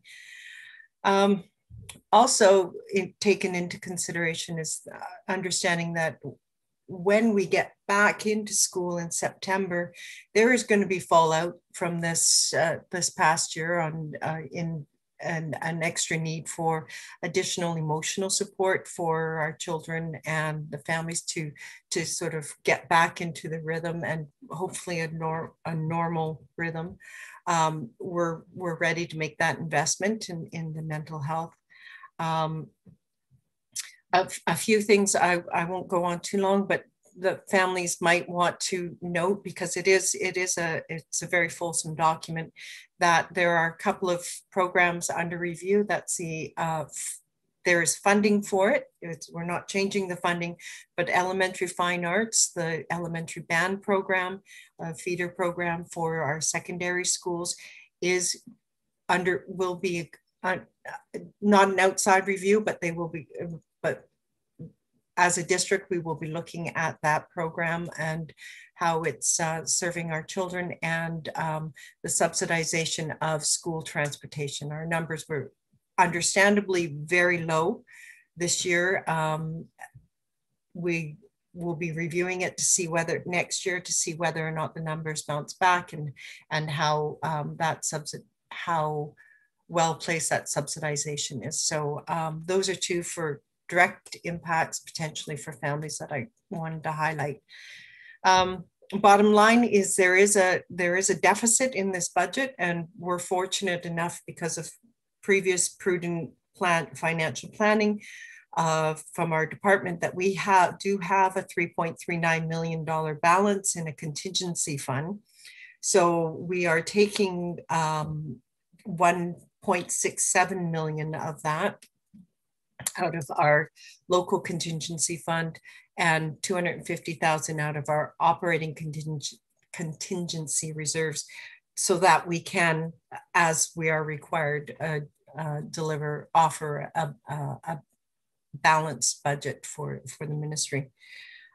We are as a board advocating for the funding that we need for definitely, and across the province, all the trustees are putting on pressure, trying to get the additional funding that we need to ensure that we're COVID safe.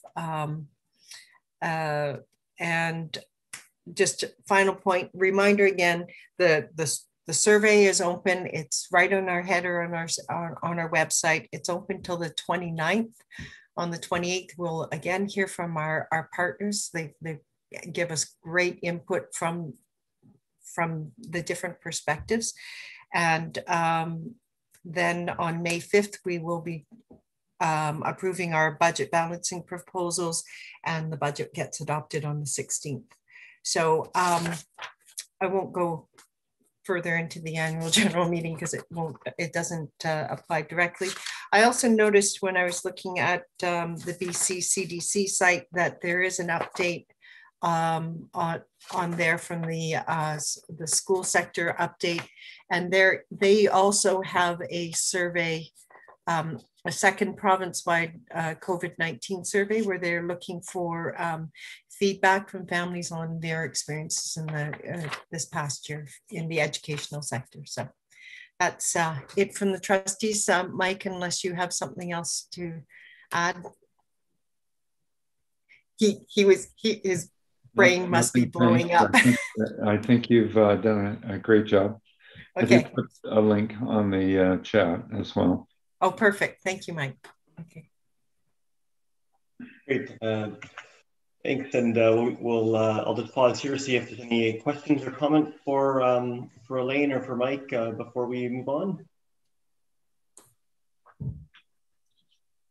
Okay, thanks very much, Elaine, for the report, and thanks both for making the time to be here with us this evening. Now over to Maple Ridge Teachers Association. I think I saw Martin earlier. I don't know, Trevor, if you're here as well, but I think I saw Martin. Yeah, there he is. I'm here, yeah, and I thought I'd start by kind of transitioning right off of Elaine's statement on the budget. I do really encourage, you know, not only our own teachers, but also parents out there to provide feedback on the budget. You know, the budget may be in some ways for some out there boring because it's a bunch of numbers on a page, but it is a reflection of the priorities of what we want to see in our schools. And that's obviously very important because it funds all the services we see there. And not only can you work within your partnership groups, but I always really highly recommend to our teachers, and it should be no different with parents as well, that they can advocate as independently on their own as they see fit as well. So not only is there the ability to access and provide feedback on the budget through the survey, but there's also an ability to do written submissions, as well as to sign up to take part in the budget committee of the whole meeting, which I see, I'm just looking here, April 28th, I believe, that members of the general public can also kind of speak to it if they so choose. So kind of little bits of information on that. I'm going to put that in the chat. That's also a separate page on the website.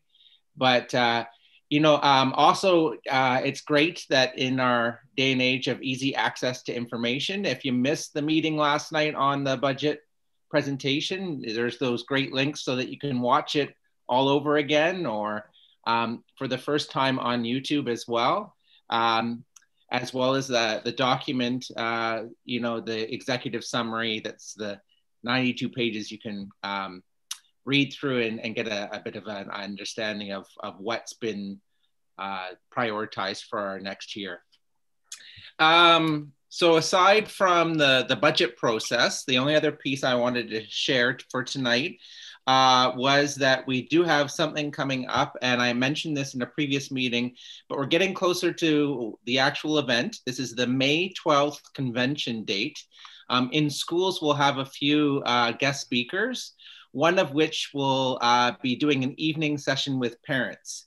And so on May 12th, from 7 p.m. to 8 p.m., we have a special guest speaker that parents will have access to. His name is Dr. Michael Unger. And here I moved my email link because I had the memo right up, giving a little bit of a lowdown here. Let's make sure that I can find that. Give me a second here. Apologies. Oops.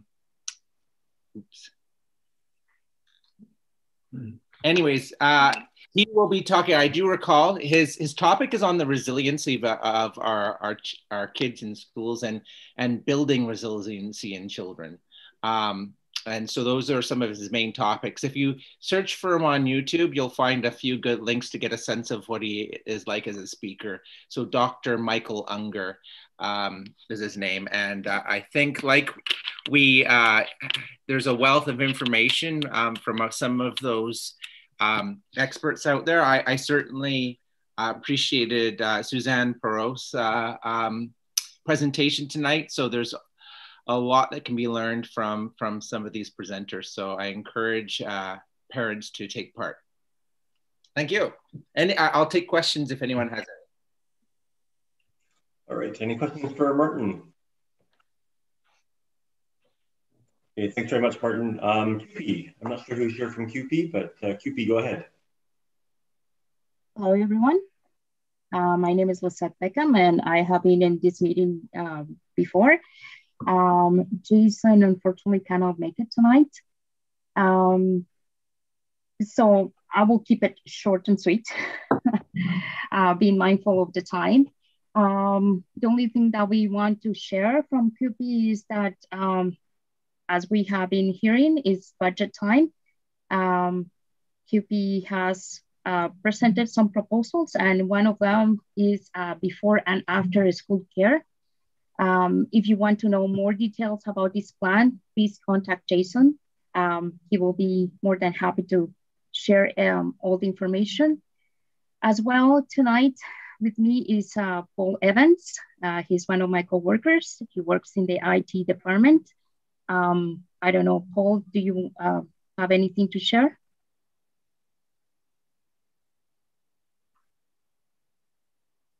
Nope, it's my first meeting, and I just basically paying attention. That's what I'm doing tonight, to let the parents know that IT has the high priority to get the teachers teaching devices out and our students' devices out, getting as many devices as we can out to our school kids. Not much more than that. Yeah, thanks, Paul. And just to close, I will echo what Martin from MRTA and Elaine from the trustees have stated. The survey is out for the budget. So please, if you have a chance to fill it out and submit it, that will be awesome. The more voices that the school district hears, the better. So yeah, that's it. Great, thank you very much. Any questions? Okay, slide to the treasurer's report. Do we have anyone from Principals and Vice Principals Association? I'll just check first. Okay, doesn't sound like it. Yeah, so treasurer's report, Polina, over to you.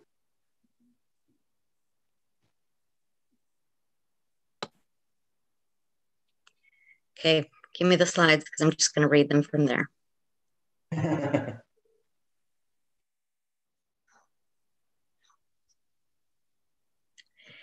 Okay, so for a gaming account, we have $4,034.25. We had a couple of checks written in March and for our presentations for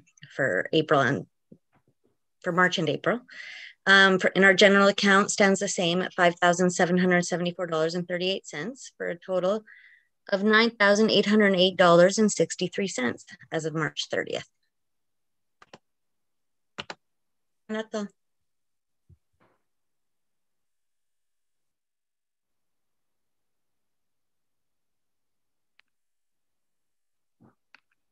Oh, sorry, I just realized I'm on mute.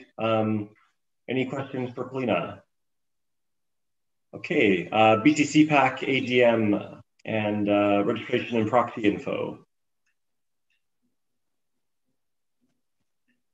Chris or Tanya, is that you? Either or. Tanya, do you want to talk to it or? Oh, here I am. Hi there. So BCC PAC's AGM is coming up and it is on May 1st. There are quite a few resolutions that have been put forward. One person from each of the PACs shown on your screen is eligible to vote. You do need to register and submit a proxy by this Monday, April 19th. So this is where it's mostly business for AGM. And then the conference, which is educational for parents, is May 28th and 29th, and those are on Zoom as well. And also, I have been nominated for BCC PAC as both first vice president and director. So it'd be great if you could vote for me. And I think that's about it. You do need to register by the 19th. As many people as you want can attend, but only one person per PAC can vote or speak. Okay, is there any questions? Yeah, and I'll just add too that there was some confusion with what proxy meant. Oh, sorry, I had my finger. And so every PAC that wants to attend the meeting has to fill out a proxy. The proxy has two terms. Proxy is sort of a registration, and proxy is to hand your vote off to someone else if you can't make it. So there was a lot of confusion that people were, either not handing their vote off or. If you are attending, you must fill out the proxy. And like Tanya said, you can have your entire executive go to the AGM. When you fill out the proxy, you state that you're there to speak or for the one person that's there to vote. So the person that's there to vote fills out the vote portion of the proxy, and everyone else can speak to any of the resolutions, speak to any of the motions, etc. So yeah, so you know, we'd like to see as many PACs as present as possible.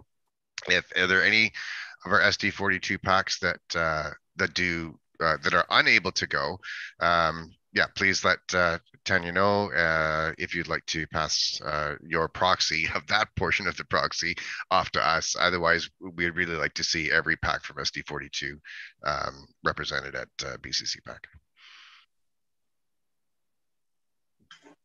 Great. Next is a nomination for the DPAC executive. And so our nominations are coming up. Our elections are in June. All the positions are available to be nominated. Before we kind of get to that point, we do need a nominating committee. So I know that we have been assisting other PACs in the district, acting as their nominating committee. But what we really need is someone to act for our nominating committee, so that the executive doesn't have to do it. So again, we'd like to ask our DPAC reps. We can certainly help provide best practices if you don't know what to do or whatever, and give some information on how to run a nominating committee. It's fairly simple. You accept the nominations as independent from the executive, and then report that back to the membership, and then call the election. So if there's anybody interested in learning about that or doing that for us, that would be really helpful. We want to have that third party sort of in charge of those elections. And if you don't know what to do, please let us know. We can show some great information on how that might be able to done, and certainly help you along as much as we can without making, you know, interfering or trying to direct a nominating committee. So again, please consider that. And if there's anybody who's willing to be on the nominating committee for us again this year, please email us and let us know. Great, thanks, Chris. And then on to new business, the upcoming service dinner. And this is something that came up at our last executive meeting. We weren't able to do this last year. What we're hoping is that we're able to do this again this year in a virtual format. It's still going to be on Zoom, but what we're hoping at and looking at trying to do for our May meeting is still have our upcoming Longtime Service Achievement Award for any parent to be nominated by another parent or another PAC, well, from a PAC, and for anybody graduating whose last child is graduating out of grade 12, for their recognition for their years being involved in their school communities or in their PACs, that kind of thing. We're also looking at possibly doing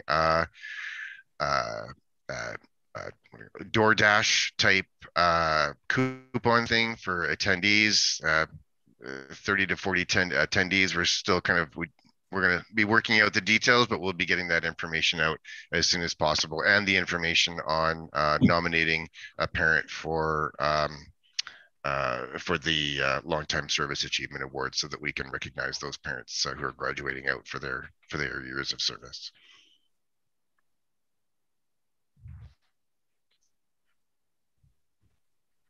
Okay, and now before we go to PAC Voice, we've got a motion to renew our Zoom license. So look for a mover for that. Anyone? Hands scrolling through. I'll just, you have your hand up and I'm not seeing you, but I'm not seeing hands. Oh, there we go, Glenwood and seconder. Oh, there we go. I can't see. Oh, look at that, Garibaldi secondary. Thank you. So, okay, moved and seconded. Any discussion? Okay, I'll launch. I'll bring up just a quick discussion just before we vote. Our Zoom license that we've had for the last year expires, I believe, at the end of June. So, and the depending on when you go into Zoom to look to renew it, it's anywhere from $140 to $220, depending on what their marketing tells you you can get a deal on. Last time I looked, it was $140, so we might be able to get it for that. But so far, I know for the PACs who are using it, for your PAC meetings and executive meetings and whatever that you've been using it for, I think we've well gotten our money's worth over the year. There's a very good chance that that's going to continue, at least in some way, shape, or form. So I'd just like to speak to this motion. I think it's been, and hopefully that the PACs that have been using it find that it's valuable as well. And yeah, I vote in favor of extending that for another year. All right, any other comments? Otherwise, I'll launch the poll. Here we go.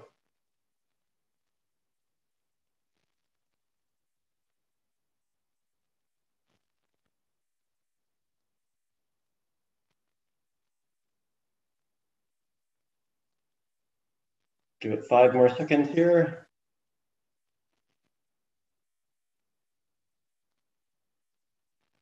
Okay, and that carries. Okay, so with that, we are into PAC Voice. Does anyone have anything to share for PAC Voice?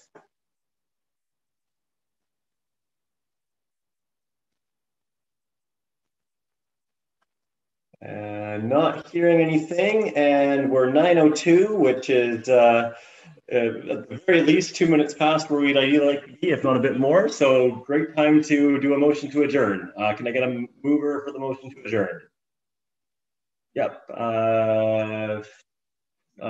Katie moved, DSS second. Any discussion?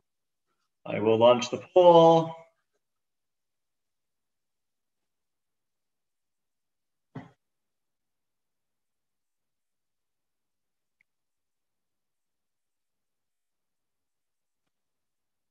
And there we go. We're adjourned. Thank you so much, everyone, for all the time. Apologies, it went a bit over time, but I think that was a very helpful and informative presentation from Suzanne. So thanks for making the time.